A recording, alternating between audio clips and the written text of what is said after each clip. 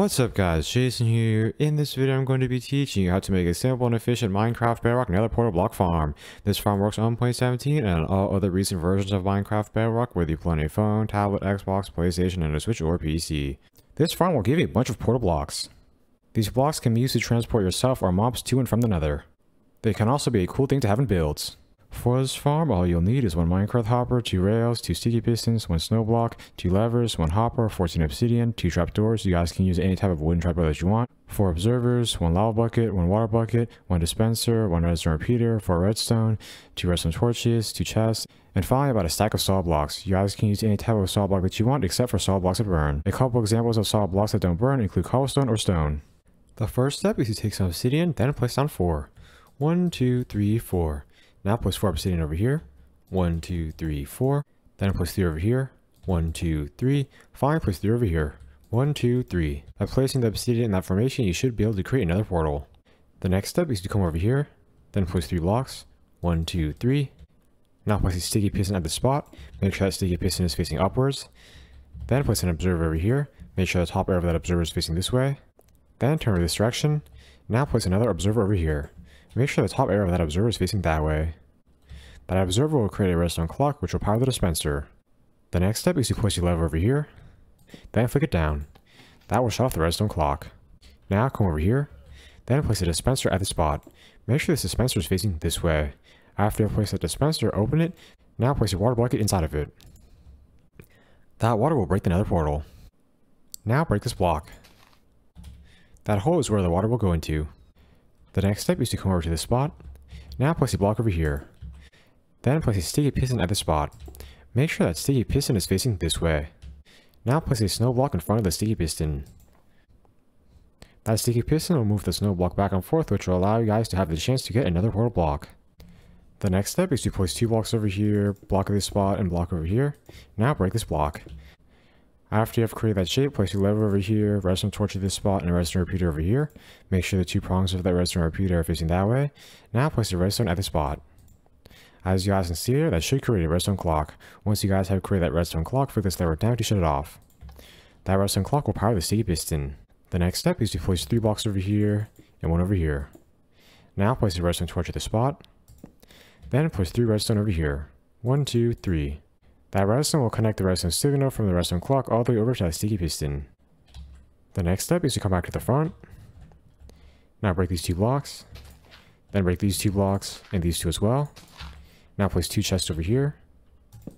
Then crouch down, place a hopper at the spot. Make sure that hopper is falling towards the chest. You guys can tell the hopper is falling towards the chest because as you guys can see there, the nozzle should be facing that way.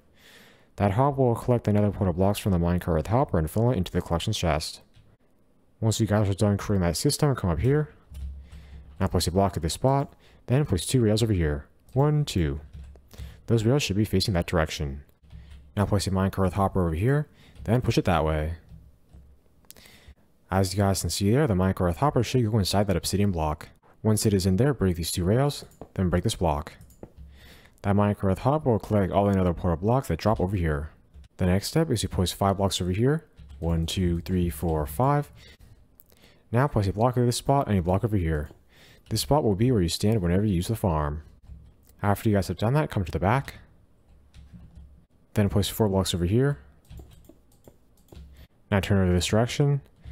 Then place an observer over here. Make sure the top arrow of that observer is facing this way. Then turn over this direction. Now place another observer over here. Make sure the top arrow of that observer is facing this way. Now place 2 blocks over here, 3 over here, and 1 at the spot. Now place 3 blocks over here, 3 over here, and 2 over here. Then create another layer of blocks on top of that. Then place 2 blocks over here. After you're done with that step, come over here. Then place a trapdoor over here and a trapdoor at the spot. Now open them. Then place lava at the spot. That lava should flow just like that. That will be the trapdoor igniter system of this farm. How it works is the observers will update the lava so that they constantly ignite the trapdoors. Those trapdoors will then ignite the nether portal. Whenever the nether portal breaks, it will be constantly lit again because of the trapdoor igniter system. I am now going to do a quick fly around so you guys can check and make sure you've made this farm correctly. In front, you guys have this nether portal. Down there, you guys should have that collection system. This side of your farm should look like this. It should have this observer redstone clock.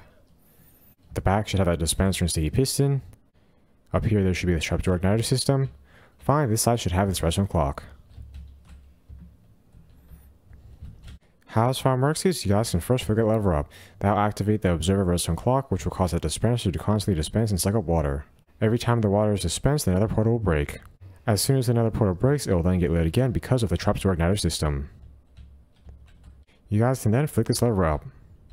That will activate that redstone clock, which will cause a sticky piston to move that snow block back and forth. After doing that, you guys can stand over here, then hold the shovel that is enchanted with Silk Touch. Then you get in up this spot and hold down whatever button is on your device to mine blocks. By the way, you need to be in survival mode when using this farm. You should eventually be able to get nether portal blocks. All the nether portal blocks will get collected by the Minecraft hopper, funnel into that hopper, and funnel into the collections chest. Whenever you're done using the farm, you can flick both the levers back down. I am now going to show you how to use this farm. To use it, first hold the shovel that is enchanted with Silk Touch, then stand over here. Now aim your crosshair at the spot. It should be at the level that is somewhere near the middle of that obsidian block. Half of your crosshair should be on the obsidian and the other half should be on the nether portal. By the way, if you don't have a crosshair, you guys can go into your settings, then turn on split controls. This is the spot you need to aim at when using the farm. Now flick this lever up, then flick this lever up as well. Now aim back at that spot. Then hold down whatever button is on your device to mine blocks. You should eventually be able to get nether portal blocks. You guys can tell you're getting nether portal blocks because you'll see the particles show up like that. This farm is a great quick and easy way to get 10 nether portal blocks. If this farm does not work for you, then make sure you aim at the right spot. By the way, zombie piglins might occasionally spawn through the nether portal. If that happens, they might suffocate in the blocks or might get out of the nether portal. If they get out of the nether portal, I recommend you kill them. By the way, if they travel through the nether portal, they will go into the nether. They will then be at the spot where this nether portal leads to in the nether. If you guys don't want zombie piglins to spawn, you guys can switch your game to peaceful.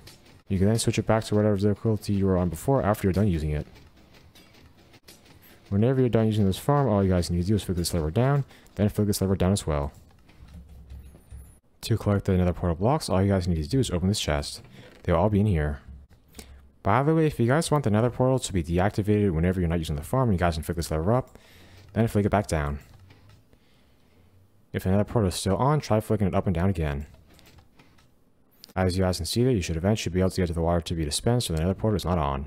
I am now going to show y'all what it looks like when nether portal blocks are placed down. As you guys can see here, they look like that. If you guys want to get rid of another portal block, you guys can place a block next to it. As you guys can see there, it will then disappear. This is what happens when you walk into another portal block. As you guys can see here, you'll be teleported to the nether. This is what happens when you go through another portal block in the nether. As you guys can see here, we get transported back to the overworld. I hope you all enjoyed learning how to make this simple and efficient Minecraft Bedrock nether portal farm. Let me know if you guys have any suggestions for what I should do in future videos. Please like, comment, subscribe, and check out my other Minecraft videos. I upload every other day. Thanks for watching.